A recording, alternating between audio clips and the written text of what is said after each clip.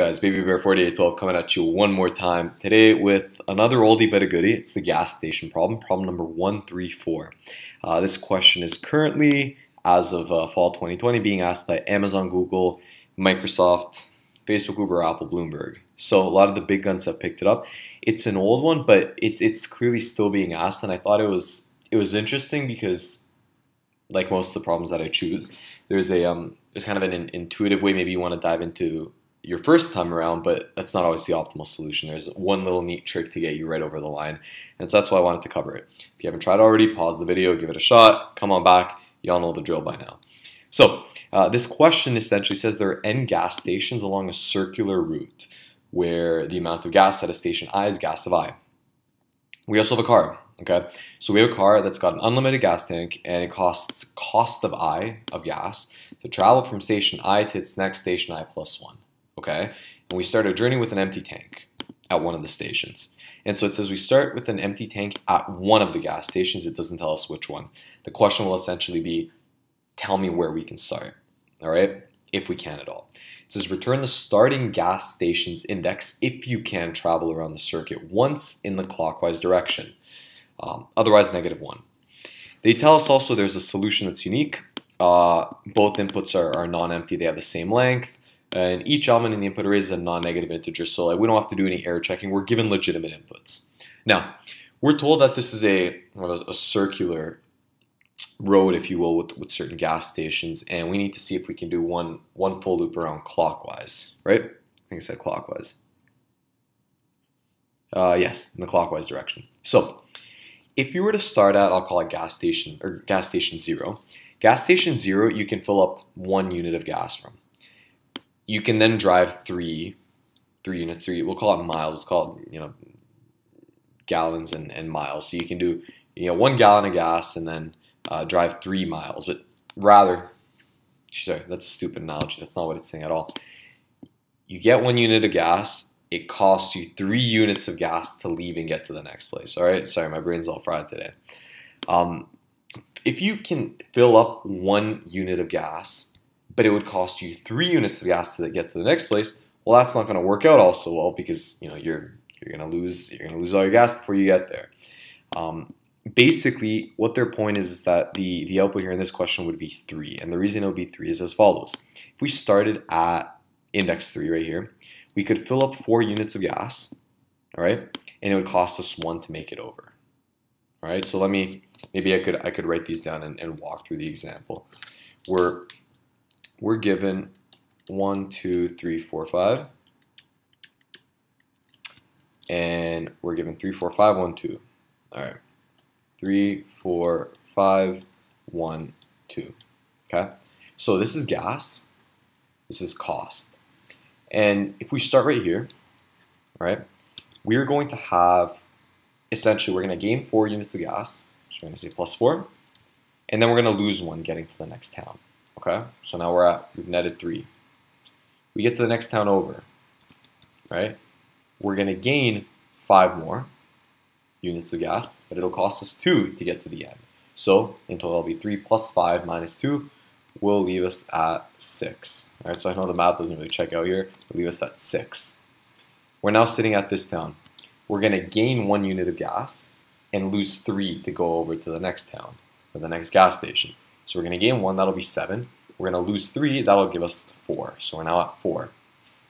Now, we'll start at 2. We're at this town, excuse me. We're going to gain 2 and lose 4. We're going to gain 2, we'll be at 6. We're going to lose 4, we'll have 2. Finally, we're at this town. So remember, this is where we started, okay? This was our starting point right here. Now we want to see if we can make it just over the edge and make it right back to where we started. So if we have 2 liters or 2 gallons, whatever, in the tank right now, 2 liters, and we can fill up 3, but it'll cost us 5 to get over. Meaning that we'll go from 2, we'll get to 5. It'll cost us 5 to get there after we fill up, so we end up at 0. However, we did end up at our destination, and so that's why we're going to return this starting index. Now, and that's pretty much everything we kind of got to go through. In this case over here, there's nowhere you can start that'll actually allow you to do that, because wherever you start, you're going to lose more gas than you would have filled up. and it's just not going to happen. So how do we actually solve this problem? Well, there are two trains of thought. I'll walk you through what I think is the more intuitive one, the one that I tried the first time around, and it worked, but it was a bit of a longer solution, so it wasn't very efficient. What I thought to myself was the following. I thought, well, if I've got the gas and the cost at every given point, surely I can create a new array called net. All right, so what's the net gas that I'm getting at any given position? And so I figured here I'd have, well, I'm gaining 1 unit of gas, 1 liter. I'm losing 3. So here I've got a -2 gain. I would get 1, but I would lose -2. So I can't start here. Like it's not possible, right? So that's definitely not an option. Same story over here. I'd gain, so I'm starting at 0 by default in the question. If I gained 2 liters and then spent 4, I would be again at -2, and that's no good. 3 and 5, same thing. Once again, net negative. However, once I come across this town here, I noticed that, okay, well, I'm gaining 4, and it's only going to cost me 1 to get to the next station, so this is an option for sure. And then same thing over here. I'm gaining 5, but it would cost me only 2 to leave, so I'm going to get to 3. So what I did was I calculated this net array and basically started iterating through it, saying, if I'm looking at an index, I'm looking at this index over here, if the gas is net negative, I can't do anything. If I'm looking at this, net gas is negative, can't do anything. Net gas is negative, can't do anything. Once I get to the net positive place, then what I figured what I wanted to do was to say, let me do a simulation from here. So now that I'm doing n walkthroughs, I'm going to do n more of them every time to try to simulate the actual path and jumping from one to the next. And so what would essentially happen is I've got a net gain here of 3 and a net gain here of 3. And then when I start looping back around from the start, I lose 2, lose 2, lose 2. So these gave me 6. Here I lost 6.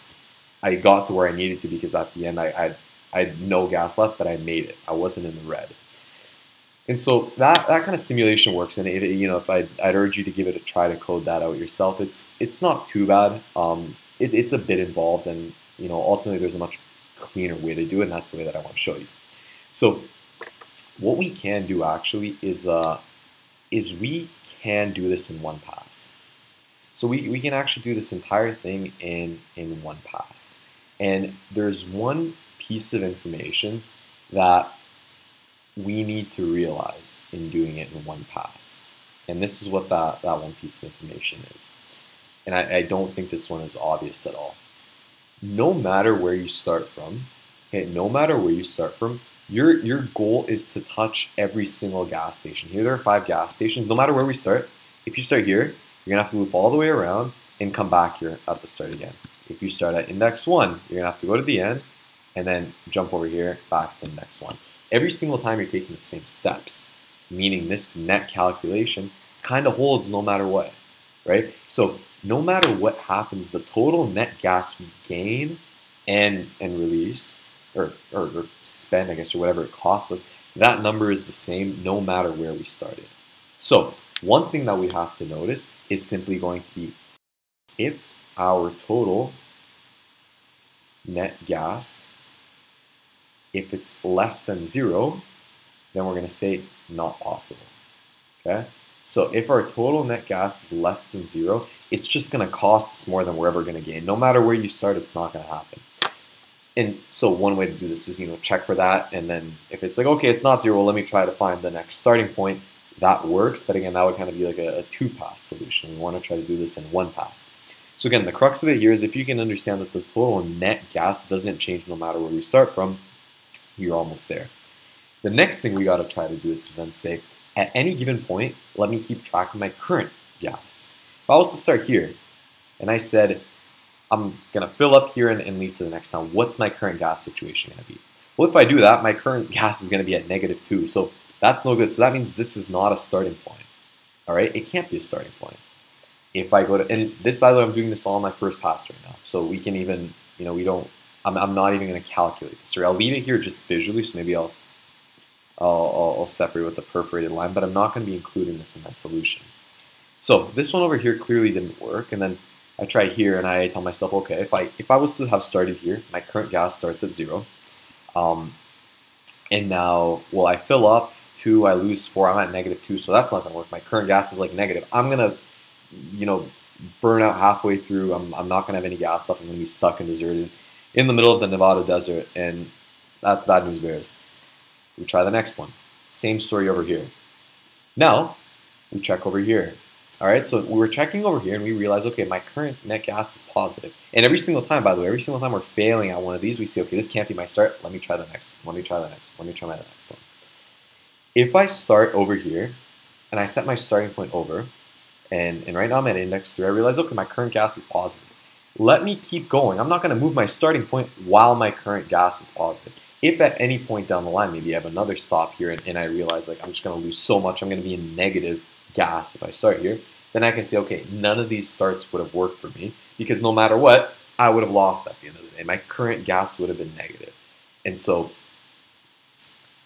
whenever we're going to drop this, and like I said, that current gas, as long as our current gas never goes negative, then we can actually leave the starting point where it is and we can keep on going through the end of the array. We're going to make one whole pass through the array, and then if our net gas is 0, we're going to return -1, or we're going to return -1. Otherwise, what we're going to do is we're going to simply return that starting point that we actually had, and that's going to be about it. So I know we're almost 12 minutes here into the explanation itself. The code is going to be really simple, so I wanted to make sure that this made sense. Let me know in the comments down below if you guys have any questions on the logic behind this one. I think it's kind of intuitive, but it's a head scratch. Like I really had to sit and think about this one when I saw the solution and tried to internalize it. But anyways, like I said, drop the comments if you have any, and otherwise we're good to go. And let's take a look at the code and see what we can do from there.